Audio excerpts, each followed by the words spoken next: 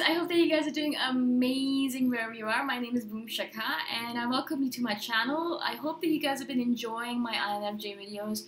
If you haven't, let me know why not, and if you have, let me know why as well. And if you guys have any suggestions for videos, please do let me know. I'm always adding to my list. Now, one of the things I really wanted to speak to you guys about is how INFJs are us in specifically maybe only me, but I really think it's INFJs. We get stressed out, really stressed out. We hate ourselves. We feel out of balance when we're going against our true nature. Now, you guys are probably thinking, well, I spend a lot of time not being in my true nature because I'm a chameleon. I'm kind of emulating everyone around me. So what are you talking about?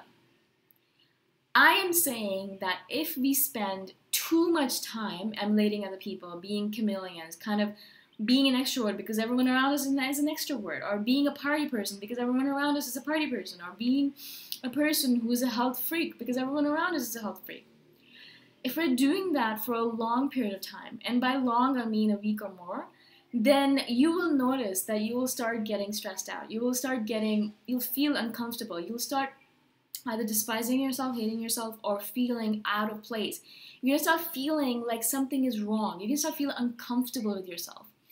It's not because, that nature or chameleon that you're taking on is wrong for you. Perhaps that's part of your true nature. But we need, as INFJs, it's imperative. I've noticed it for myself specifically. It's imperative that I spend at least a few hours every week in my true nature by myself or with other people doing what I love to do on my own, not based on any chameleon nature. Do you know what I'm saying? It's so important that I've made sure that my schedule, I am a schedule person, I made sure that my schedule includes this time. How do I do it? Well, I'm a little bit weird about it. I'm actually fanatical about it now because I am much older than most of you probably.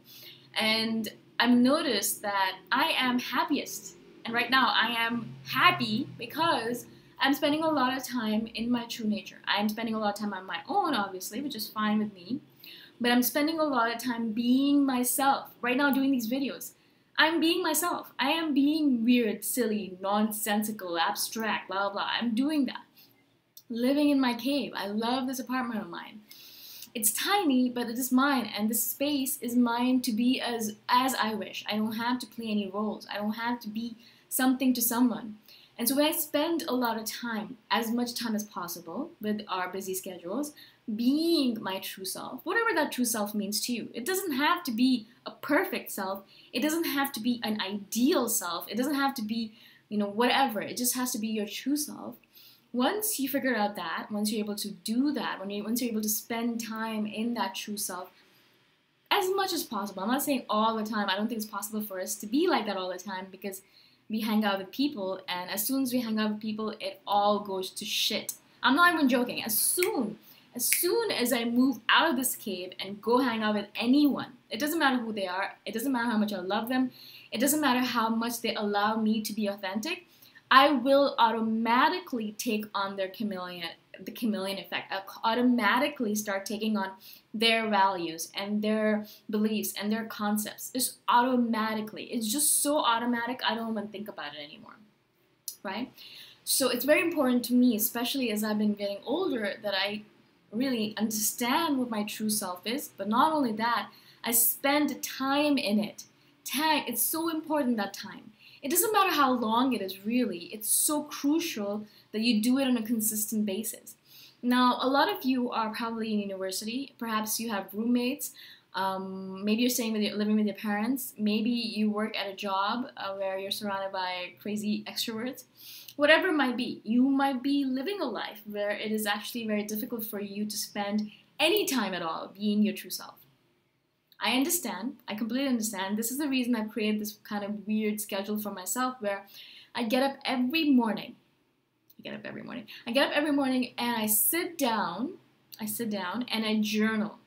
I journal for as long as I feel like I need to journal, and then I meditate. Those two things. I might be dying. I might be on the way to the hospital. It might be the end of the world, but my meditation and my journaling, those two practices are absolutely crucial for me because they help me with this authenticity. They help me with figuring out my true self and being in my true self as much as possible. Now, how do they help it? Well, when you journal, what you're doing is you're writing down what you care about, what you like, what you don't like.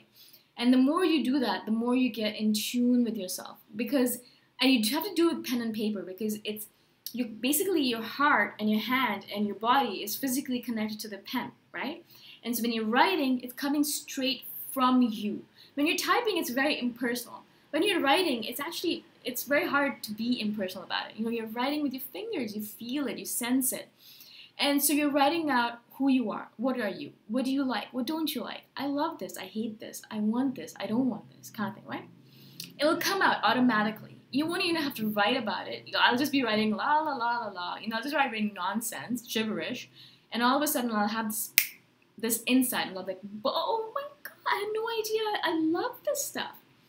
What was the last insight I had? The last time I was journaling a few days ago, and I was writing down some random stuff. I usually kind of write random stuff just to get the ball rolling. I'll just be writing, I love my life, I love my life, I love this world, blah, blah, blah, whatever it might be. You can write whatever you want to, right? And all of a sudden I had this insight where I was thinking to myself, I want to be next to the ocean. I want to live next to the ocean. Right now I live in a magnificent city called Chiang Mai, and I love it here. But weirdly enough, I had this random desire, this random thing pop up that said, I'd love to live next to the ocean. I really wanted to. In that moment, I was thinking to myself, oh my god, I've never really had this thought before. I visited the ocean a lot, and I love the ocean, but I never had this thing where I'm like, I'd love to live next to her. And so it came up, and I realized, wow, this is actually something my subconscious is telling me, right? I wouldn't have known if I hadn't been journaling. Also, I meditate every single day, and that really helps you connect with your true self, because when you're meditating, basically you're polishing a smudged smudged mirror. Every single time you meditate, you remove another layer, a very tiny, thin layer, but every single time you do it, you remove one more layer, And as INFJs, we have a lot of layers, right? We have a lot, more than onions, more than anyone else you might know. We have a billion layers. And so every single time I meditate, I remove one more layer and I realize, oh, this is what's underneath. Interesting. I had no idea. And then I'll meditate again. I'll remove one more layer. And little by little, I kind of start seeing an outline of who I am truly. And it's so fascinating because I'm thinking to myself, I had no idea this is who I was. Because I'd been playing a role for so long that I had forgotten completely who I was, which is so sad to me, really. It's sad to me to think that I've been living like this for the last 34 years. Like I feel sad for myself when I think of that. That's okay, we're moving forward and onward, and that's one of the, again, main reasons I'm doing these videos, because I don't want you guys to live like this, especially if you're in your early 20s, or even better, in your teens. If you can figure this stuff out right now, oh boy, it's going to be amazing for you, because you're going to be able to live your life being more authentic to who you are, being more of who you are, rather than playing these damn freaking roles that I despise. I hate them. All right, I'm just going to calm down now. But seriously, I'm not even joking. So meditation and journaling, right? Like that's my morning routine. A lot of times, actually, I'll sit down after I meditate and journal, and I'll just stare off into space. Now, if I have someone next to me, which is very rare nowadays, but if I do, I won't stare off into space unless they're sleeping.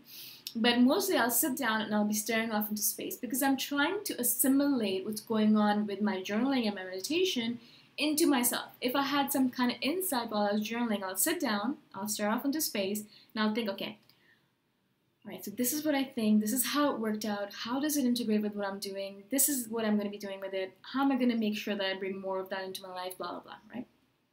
I spend a lot of time doing that as well. Because it does not matter if you have an insight if you're not going to actually use it, right? I have so many insights about myself where I'm like, I have actually never used this to my benefit, right? And that's not a good thing. So that's what I want you guys to do as well.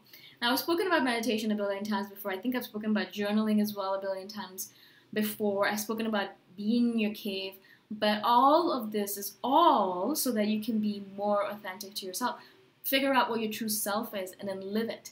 Because it's so hard in this world that's constantly pulling you here and there and everywhere to be that person that you really want to be.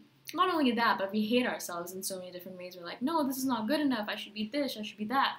We don't like being an introvert. We don't like being an intuitive. We don't like this, that. It's so annoying. Why can't we just like ourselves? That's a video for another time. But again, I'm going to end this video now because I have been blabbing on for 10 minutes and longer. My goodness. And so I hope this makes sense to you guys. I hope that I was able to kind of make you understand a little bit where I'm coming from and why you should really try to be as true to yourself as possible.